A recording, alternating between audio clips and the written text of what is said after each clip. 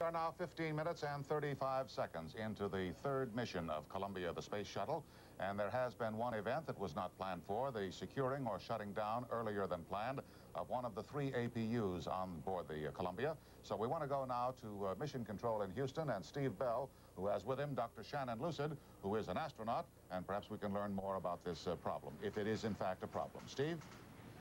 Thank you, Frank. Good morning, everyone. Dr. Lucid, what's going on here in Houston now? Where do they get data, and what do they do with it? Well, right now, they're getting all the data that came down. They're analyzing the data. You heard that the APU temperatures were just a little high, so they turned them off. They're looking at the data to find out if there is a problem. That'll be the first thing that they'll determine. This is a case where I understand that the mission controllers here are actually probably on the phone with people all over the country who are part of the expertise on this subject. Well, they don't even need to get on the phone. They have the experts sitting right back there in the back room, and so they'll be talking to them and analyzing the data and finding out what to do. All right, this is not a new problem on the shuttle, and was it, in effect, what forced them to shorten the mission the last time? Well, all we know right now is that the temperatures were just a little high. We don't even know that there is a problem or that there was a problem. So the temperatures were a little high, and they'll want to analyze and find out why the temperatures were a little higher than they expected. Is this the kind of situation where they may be using the mock-up and the simulator here to simulate the conditions there and test possibilities? Not yet. Right now, they'll just be looking at the data and finding out if they do need to do anything else. Okay, we're coming into a period, or we're in a period now where we can't hear the astronauts until they come up over the Madrid station. What kinds of things are they going to be talking about and asking about information exchange when we get their signal back? Well, when they get there, they'll be talking about what has gone on in the meantime. If they have any caution and warnings that have come up, they'll be discussing that. And they'll be discussing the second ohms burn. They have to do another ohms burn here real shortly. Now, the second ohms burn is the one that will put it into the precise circular orbit. Right. Right now, they're sort of in an egg-shaped orbit, and they have to get the other side up, so it'll be 130 miles circular. All right, we were talking earlier that we have as the next big thing that has to happen, the opening of the cargo bay doors once we've had this second ohms burn. We've got a model here. First of all, they have to open, don't they? Right. They've got to get the doors open. They'll have to open them up like this. And if the doors, for some reason, do not open, then they have to return back to Earth, because the doors have to be open so that the heat that is generated by all the equipment inside the orbiter can be dissipated into space. And that's literally, they have to be able to let the heat off, or... Yeah, if they don't get the heat off, then all the equipment just sort of cooks. And they'd have to come back down in a hurry. Right. We think now we're getting some sound from the Madrid station in touch with the astronauts. Let's listen in. This is Shuttle Control Houston, 18 minutes, 35 seconds mission elapsed time. Standing by now for reacquisition of signal with Columbia through Madrid.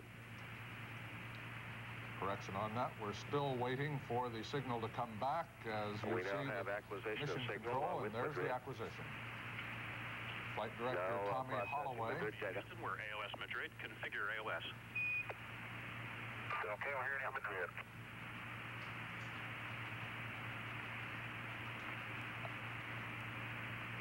Okay, Houston, we got a good burn with on time. We're in a 131 by 46, as you can see, and I'll give you a gimbal check.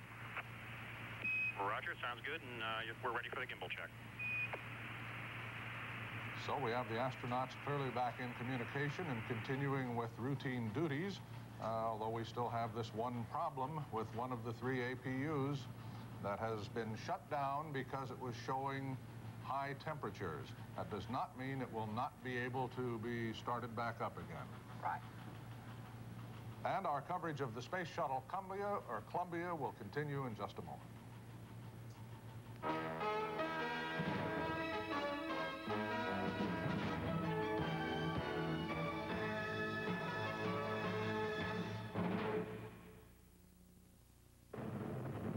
The Space Shuttle Columbia, the first spacecraft ever designed for more than one mission into Earth orbit.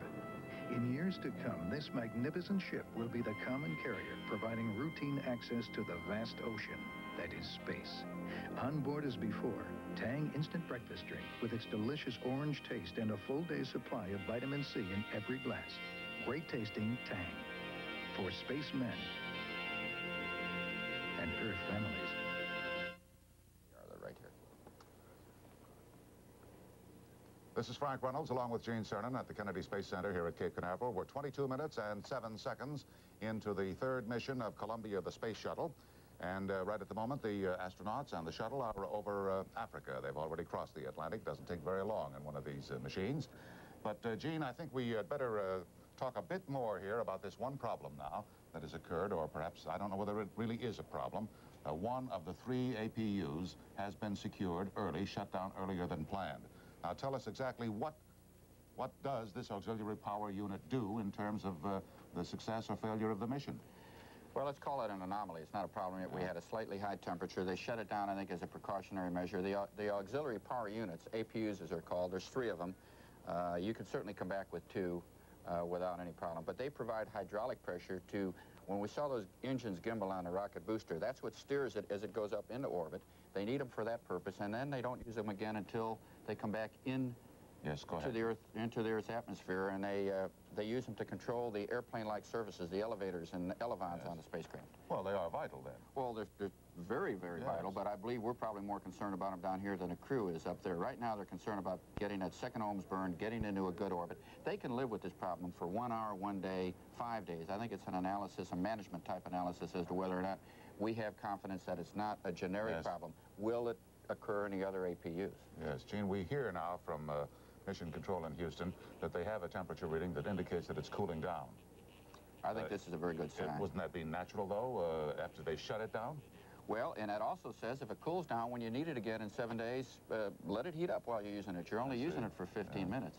Well, obviously, there doesn't seem to be very much concern, certainly not on the part of the astronauts. They're not concerned at all. I think I can sit in their place right now. They just want to get up there and do the job, and as I say, this is a problem that they can live with and shove off a day or 2. Well, they're well on their way. As we've heard, the astronauts are not really the only living creatures on board Columbia. Caterpillar moths and honeybees will be along. And we have a report on the bugs and bees from Lynn Sherr. All but one of the experiments ride on this platform or pallet back here in the cargo bay. This box-like chamber is the thermal canister experiment, TCE, that will house delicate instruments on future missions, shielding them from extreme heat or cold.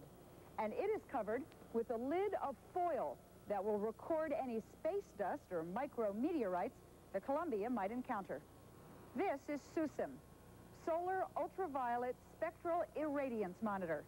Looking like a jigsaw puzzle piece, will measure the sun's ultraviolet rays. This is VCAP, Vehicle Charging and Potential Experiment, VCAP, and it will emit an electron beam so scientists can see how it interacts with the Earth's magnetic field and with the shuttle's wake as it passes through the ionosphere. The only experiment that will be moved from this pallet is this one. Now, this probe on top will be grappled by the mechanical arm, and the cylinder will be lifted out of the spacecraft so that it can measure the environment surrounding the orbiter. Now, the tricky part for astronaut Gordon Fullerton will be to maneuver the cylinder back into place and secure it in this crowded part of the cargo bay.